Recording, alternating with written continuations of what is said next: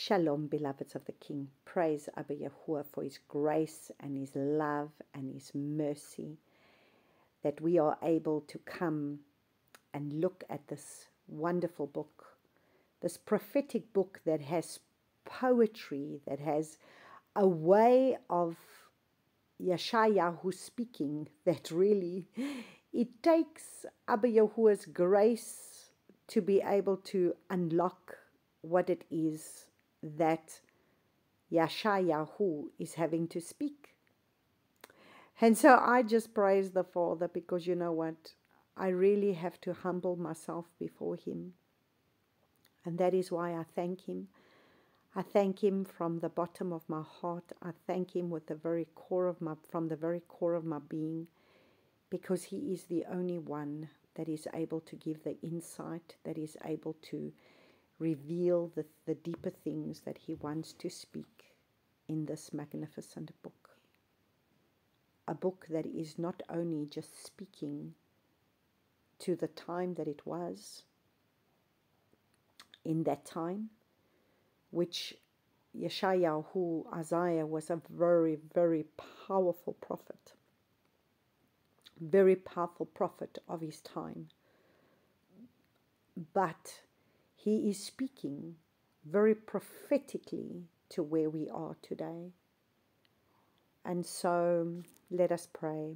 Abba Yahuwah, I just want to thank you, my Father. Father, truly I humble myself before you, as truly it is only by your grace, Abba Yahuwah, that you are able to get me to be able to bring your revelation of this powerful prophetic book. Abba, I just want to thank you, because through the pages of this book we learn so many ways, that is the way you deal with things, the way you are speaking, what you are saying, and what are you saying to us in this hour. And you are so faithful, because that which you said, you do. That which was prophesied here truly happened as it was spoken. And so once again, this is again an example for us to understand that if you say you will do a thing, you will do it. You have decreed it, you have spoken it, and therefore you will do it. And who are we to think otherwise or to say otherwise? All we need to do is be willing and obedient servants, to hear the cry of your heart and to be able to do what it is to shama, to listen, to obey, to put your word into practice. We are not supposed to be just the hearers of the word where we can quote every chapter and verse. But the most important thing is, how much of this Bible are we willing to put into practice? And this is the time that we are living in now, is that we do not study these things to acquire more knowledge, to say, wow, let me tick my little box. Wow, I read the whole book of Jeremiah, and now I'm going to read the whole book of Isaiah, and to come and tick a box.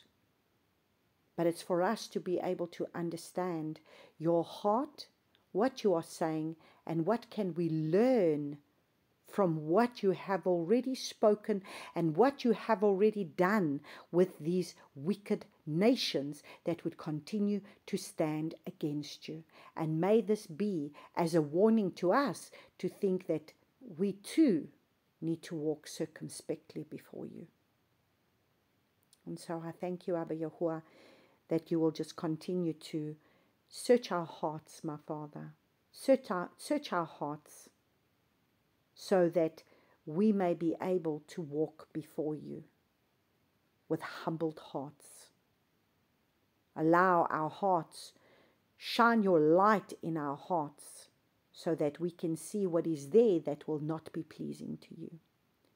And so I thank you, Father, that you open up this revelation of this chapter 16 to us today, so that we may be able to understand your deeper message from this chapter, Speak to my mind and speak through my lips the very oracles that will come from your heart in the name of Yeshua. I thank you for this, Abba. Amen. And so praise Abba Father that we continue with the prophecy that Abba Yahuwah has spoken over Moab, the Moabites. And we are to remember, as I spoke yesterday and I gave a little bit of the history, and it's important once again for us to be able to understand the significance of this history, because at the end of the day, everything that has to do with this people of Moab are a people that was birthed. Can you imagine, this is just what I was thinking about, as I was working through this, is that, the daughters of Lot saw the hand of the Father in the most magnificent way. That these angels came and delivered them from the hand of destruction. That they were this only family that came out alive from 2 cities of Sodom and Gomorrah. The only family. They saw what happened to their mother when she decided to look back. She was pulverized and turned into a pillar of salt. And now these 2 young ladies, with everything that they see, the magnitude of the power of the Father, will still in their own fleshly ways, because of what they've come out of in Sodom and Gomorrah, that they came out of this evil surroundings of people whose way of thinking, living, acting, everything was contrary to the way of Yahuwah. But yet Lot would have been a righteous man that was speaking righteously, and so they would have been brought up in a home knowing how to put their trust and their faith in their Yah. Yet they chose to sleep with their father, to satisfy the lust of their own flesh,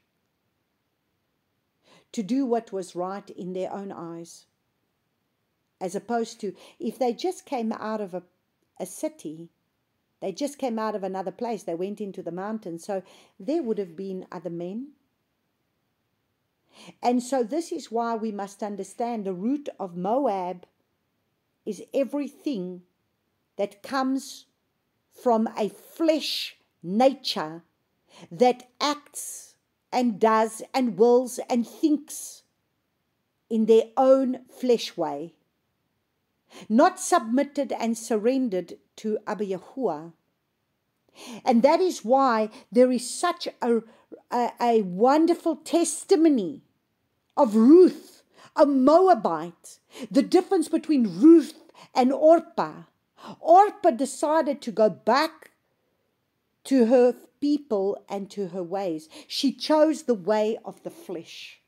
She chose to go back and not stay with them, her mother-in-law, but chose to go back to her people, to her flesh way, back to a people that her ancestry eventually would have been destroyed. But Ruth made another decision, the decision to bow her knee, to say, your people will be my people, and your Yah will be my Yah, which means I will follow you. I will follow the ways of your people.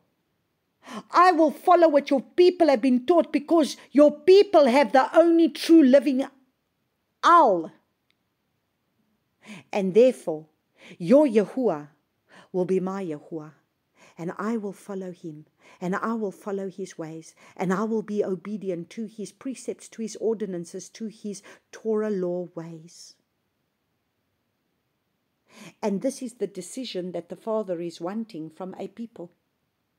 Will we be like Ruth, who comes from an horrific bloodline, from women that will be so easily allowing themselves to be used and abused as prostitutes. Incestuous people. Yet, Ruth chose a different way.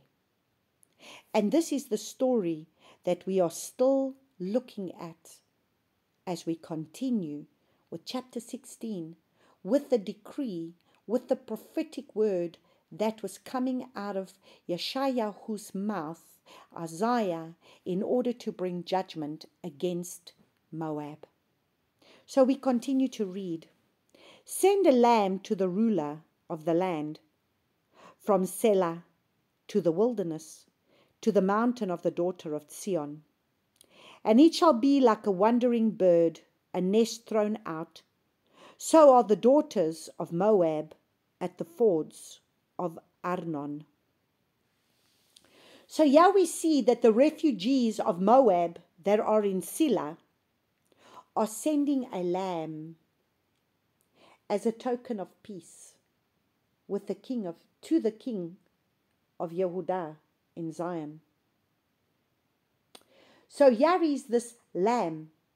Interesting how, if you look at there's a lot of translations that they say they send the lambs because this is what the king of Moab used to do. He used to send up to 100,000 lambs to King Ahab, the king of Israel, as a token of peace between them, for him to have favor.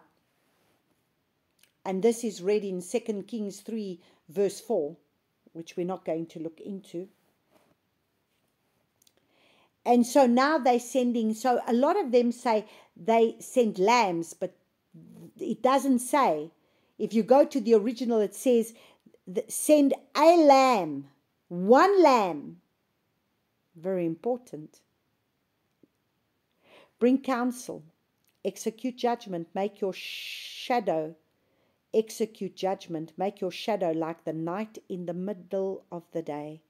Hide the outcasts, do not betray him who escapes. Like I said, Isaiah was very poetic. The way he puts things is just so different. It's not a straightforward book to read like Jeremiah. Jeremiah was a very simplistic man, spoke very simplistic way. But Isaiah was kind of a learned man, and he's got a different way of putting things in a very prophetic type way, poetic almost. So basically what he's saying is that their women are wandering birds that have been cast out of their nest. So they are like these wandering birds that have been cast out of their nest. And so in verse 3 and 4, we have a look and he says in verse 3, bring counsel, execute judgment, make your shadow like the night in the middle of the day. Hide the outcasts, do not betray him who escapes. So there is a remnant that is escaping, and this remnant that's escaping need to find asylum. And then verse 4 says, let my outcast dwell with you, O Moab. Be a shelter to them from the face of the ravager. For the oppressor has met his end. Destruction has ceased. Those trampling down have perished from the land. So here we see a great destruction that has been executed. And the only ones that are going to be protected are a remnant. And so we see verse 2 is very much like the woman that are wandering birds. So, these are like wandering birds that have been cast out of their nest. The desperate Moabites are seeking Judah's protection. Jerusalem would be a safe refuge that would be like a shadow that would protect them for a while. Isaiah advised Judah to accept these refugees as a sign of compassion during the enemy's time of devastation. And so when I started to pray about this, and this really, because like I said, I really have to pray when it comes to these chapters so that the Father can just give me some insight in what He's trying to say through this very poetic type of prophetic book. And you've got to read between the lines and see what is Isaiah trying to speak. And then comes verse 5. Verse 5 in the middle of nowhere, and this is what really made me think, because my Bible from verses 16 to from chapter 16, from verses 1 to 5, is really future. So I thought, okay. And then comes verse 5 in the middle of nowhere, and it says, "And in loving commitment the throne shall be established, and one shall sit on it in truth. In the tent of David, judging and seeking right ruling and speeding righteousness." Now, wow. So now in the middle of this prophecy of destruction, and when he's talking to Judah, and he's saying, you need to give protection to this remnant of Moab. Wow. Yeah, he's speaking prophetic. And isn't it interesting? Because if we really have a look at this, when I prayed about this, I said, Abba, what are you trying to show us here prophetically? Now listen. Abba will establish his throne, and one lamb will be given to Jerusalem. Who was the lamb that was given to Jerusalem? Who was the lamb that came to be able to bring peace for a remnant, for those in exile? There was a lamb that was given to Jerusalem to say, we give you this as a token of peace. Please, will you give us asylum, as we need protection? We are like these birds wandering without a nest. So when we have a look at this, wow, it showed me such a beautiful picture. Because just today I had a phone call from my friends in Italy. And for many years we have been together, and they are also going to Israel now in September. And they are part of the group that I've been part of the Sephardic Jews, where we are the Sephardic Jews that are in exile at this point in time in the nations, waiting to return back to our land. And so we are part of those lost tribes. And so we've been walking a path with each other now since 2011 when I met them, praying and seeking Abba for these Sephardic Jews that find themselves in exile throughout the different nations. And as we were discussing today, and as I read this, as we were, sharing, and as I read this, it really just made so much sense to me. And so this is how the Father showed it to me. Abba will establish his throne, and a lamb will be given to Jerusalem. He has been given on behalf of the exiles of the house of Israel. All those that are dispersed from their land like birds. They are the outcasts of their nest. So they had a place, but they are now outcasts, and they are dispersed throughout the nations of the world. But you see, there is a lamb that has been given to gather these outcasts, to gather these exiles. And he is the one that will give them protection. He's the one that gathers them. He's the one that will have compassion on us.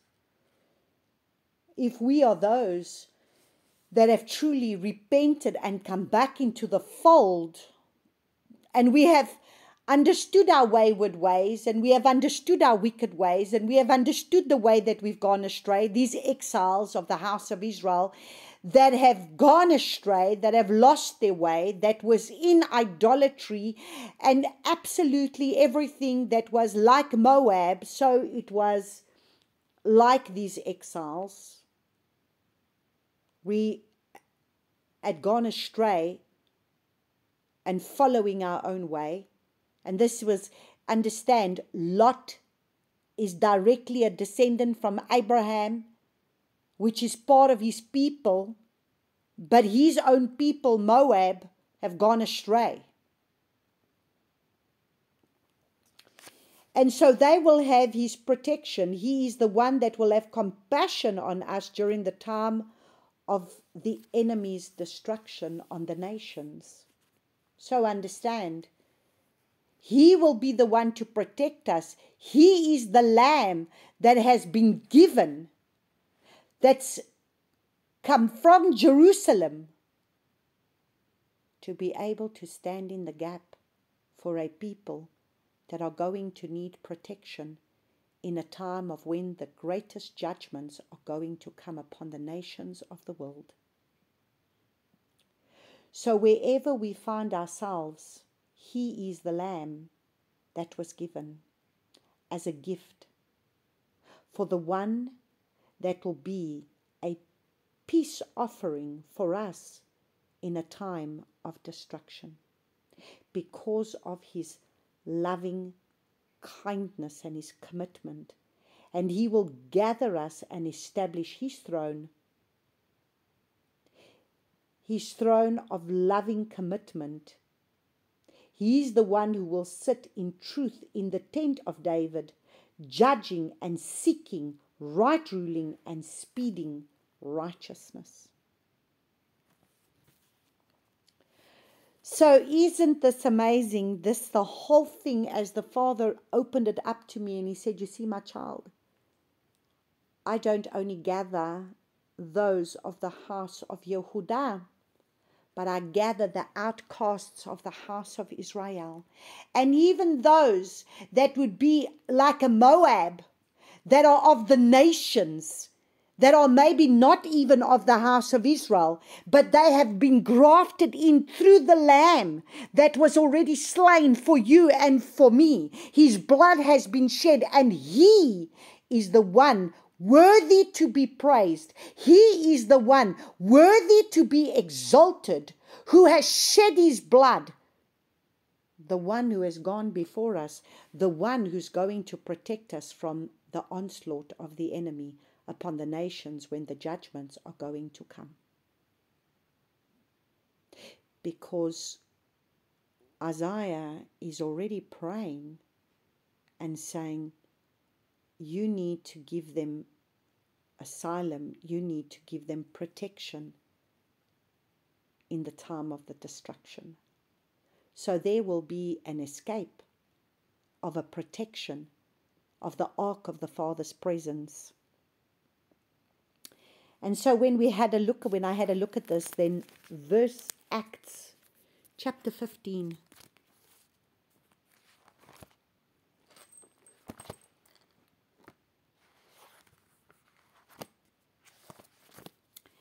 Acts chapter 15,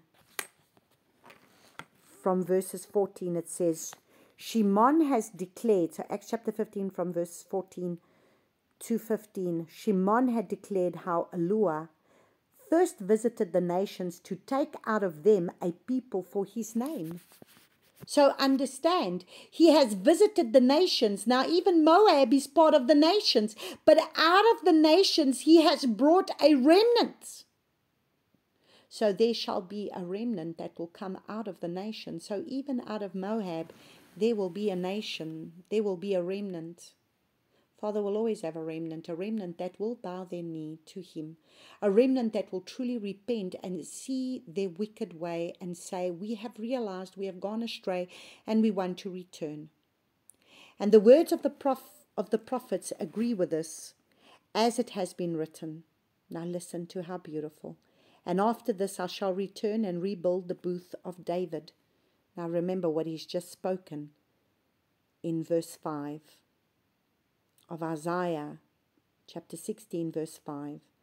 And after this I shall return and rebuild the booth of David, which has fallen down, and I shall rebuild its ruins, and I shall set it up, so that the remnant of mankind, see, that there be a remnant of mankind, shall seek Yahuwah. So just like Ruth was a Moabite, but she sought Yahuwah, she bowed her knee and she said, your people will be my people and your Yah will be my Yah. So she was willing to take on the Yah of Avram, Yitzhak, and Yaakov. She was willing to bow her knee to a covenant. And the remnant of mankind shall seek Yahuwah, even all the nations on whom my name has been called, says Yahuwah. Who is doing all this? Who has made this known from of old? Praise Abba. So this is what the Father says, that there will be a remnant of mankind shall seek Yahuwah. So you see, this is what Isaiah is busy seeing Yah when he says, and in loving commitment the throne shall be established, one shall sit on it in truth. So you see, he's going to judge in truth. And that's why it's so important that right now we are coming back to truth. Everything that is not truth will fall. Everything that is not truth will be shaken, because he wants truth in our innermost parts. In the tent of David, judging and seeking. So he's judging and he's seeking at the same time. As his judgments are being unleashed, he is seeking for those that are going to bow their knee to him and speeding righteousness. So he's seeking, as he's judging, to see who is seeking him, who is bowing their knee. So we continue to read. We have heard of the pride of Moab, very proud, of his pride, his arrogance, and his rage. His boastings are not true. So Moab wails, for Moab everyone wails, for the raisin cakes of Kir, Haresh, wails. They moan, they are utterly smitten. So people will say, is this Moab, the proud land, all that people have acquired of their flesh, its pride, its arrogance will be utterly destroyed. People will cry because of the destruction that they're going to see around them in their own cities, in their own nations. They are going to see much destruction.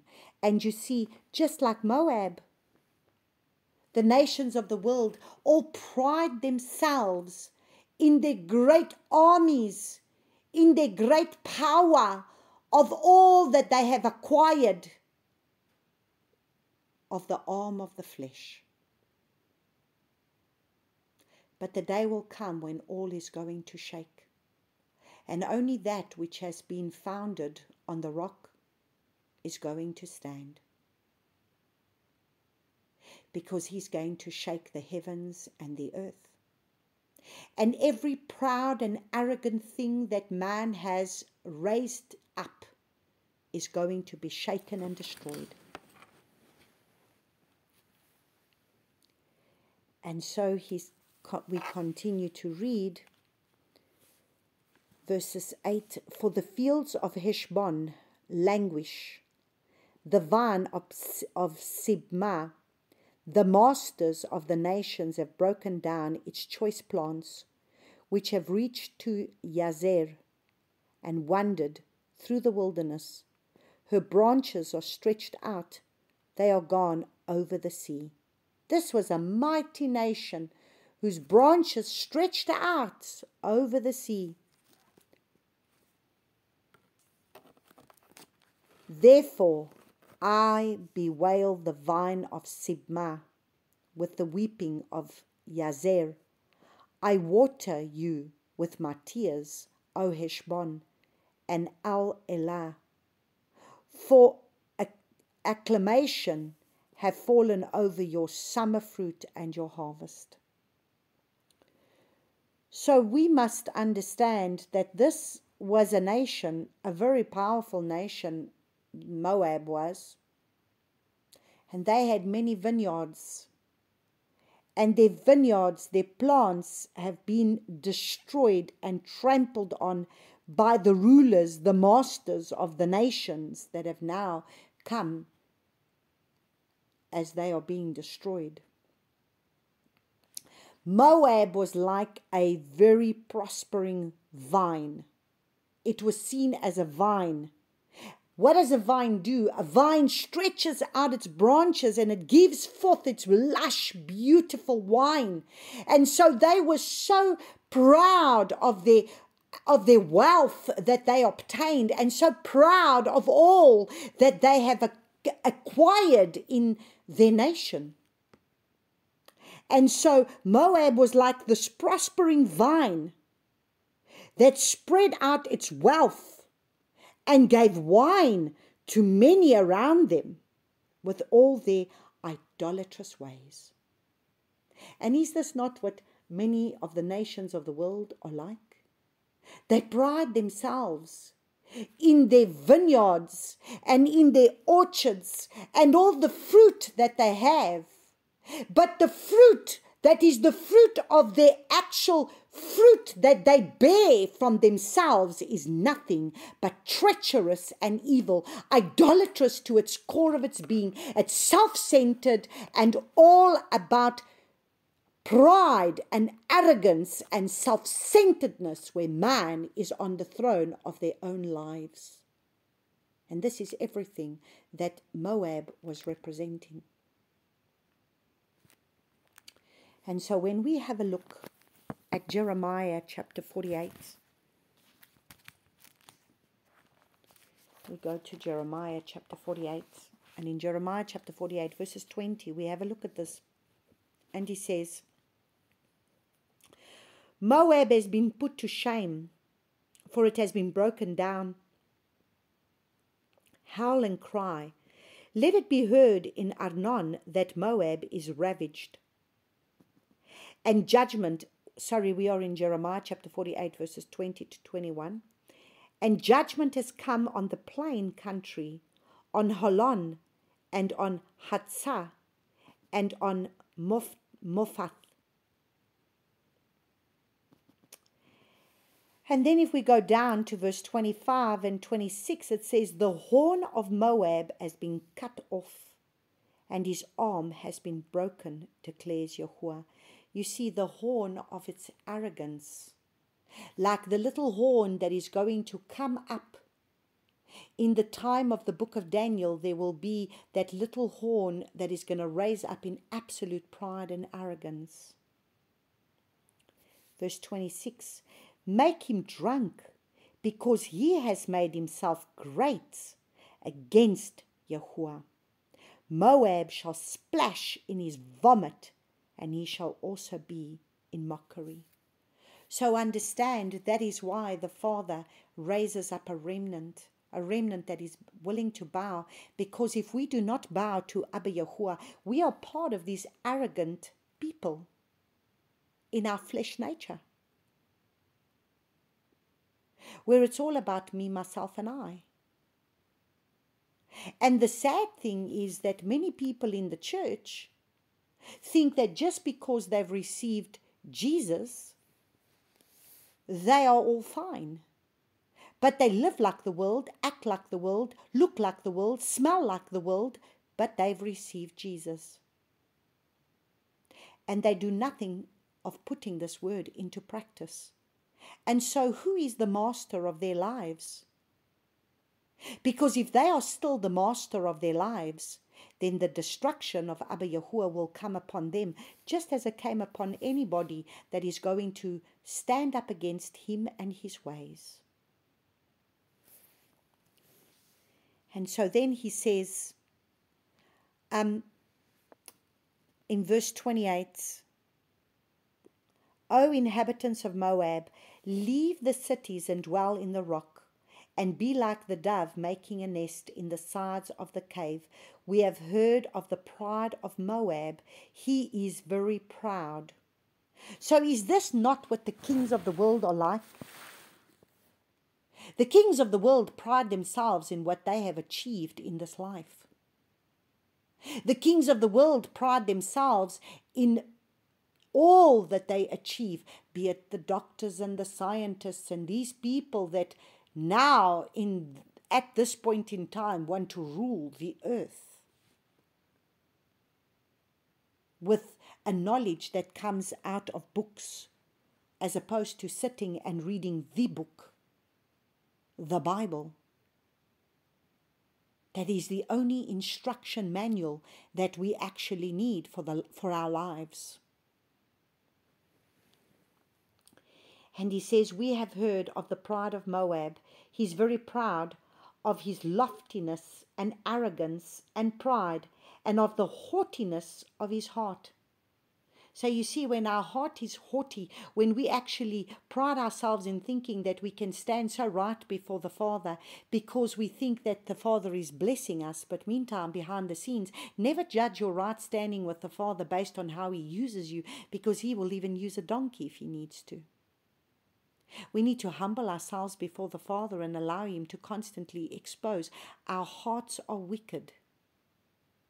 And who knows the arrogance and the pride of the heart except the Father? And that is why we need to fall on the rock and cry out to Abba Yahuwah for his mercy and his grace to show us what is there that is still not pleasing to him. And let us not be arrogant like Moab, thinking, well, you know what, this is all I've achieved and everything is mine.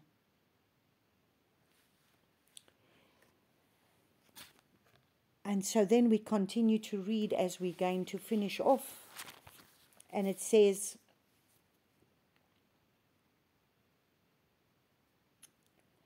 and gladness is taken away and joy from the orchard. In the vineyards there is no singing, no shouting, no treaders tread out wine in their presses. I have made their acclamation cease. Therefore my inward parts sound like a lyre for Moab, and my inner being for Kir Heres. And it shall be, when it is seen, that Moab has wearied herself on the high place, that she shall come to her set-apart place to pray, but not be able. And this is exactly what is going to happen with many people in these last days. Let's read what it says in Jeremiah chapter 48, verse 33 says, joy and gladness have been taken away from the orchard and from the land of Moab, and I have made wine to cease from the wine presses. No one treads with shouting, and the shouting is no shouting.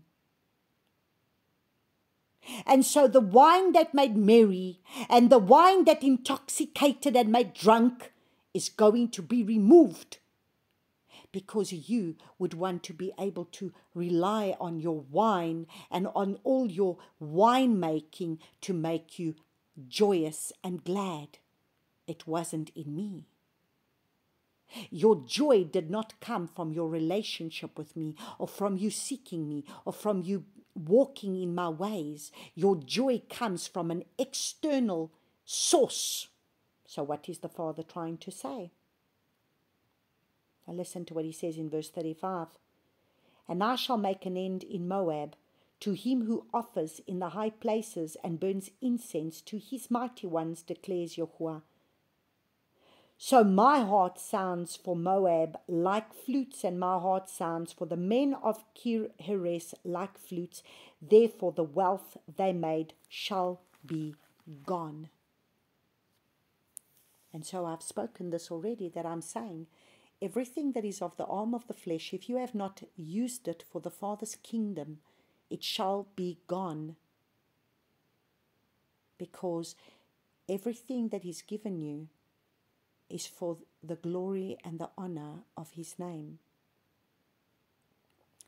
And so we must understand that there he speaks over here and he says, verse 12, and shall be when it is seen that Moab has wearied herself on the high places, that she shall come to her set apart place to pray, but not be able.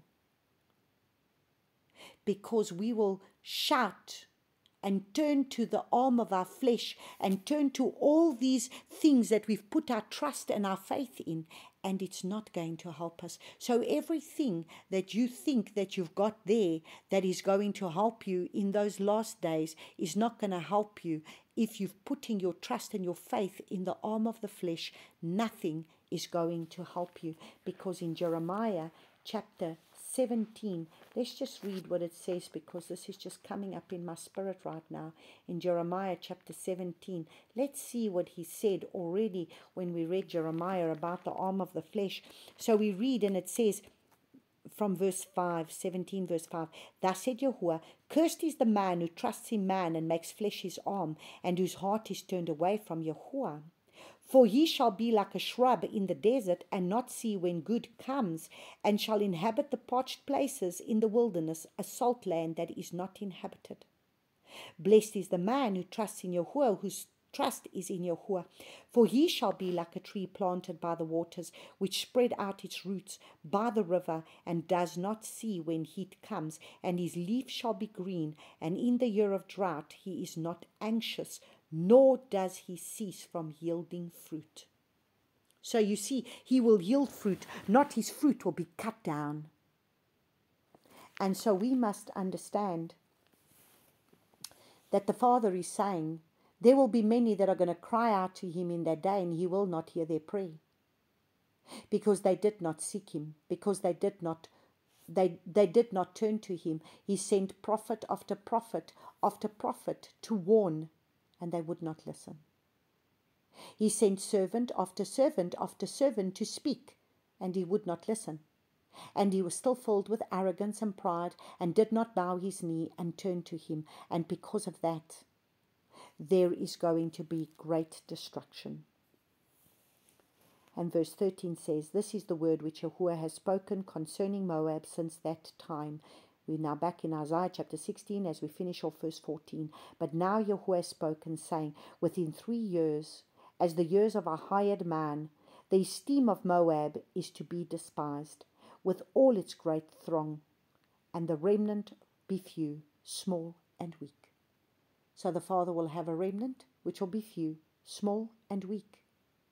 They will be weak because they will be humbled, and they will understand that there is one and only that they are to turn to, and that will be Abba Yahuwah. So may this be a lesson for us to understand that in the days that we live in, we are to put our trust in nothing other than Abba Yahuwah, and to understand that everything that we have is a grace from him. And we can have it today and it can be gone tomorrow, because everything is his at the end of the day. And so may Abba bless you all, and we praise Abba for his revelation in all things. May Abba bless you. Shalom, shalom.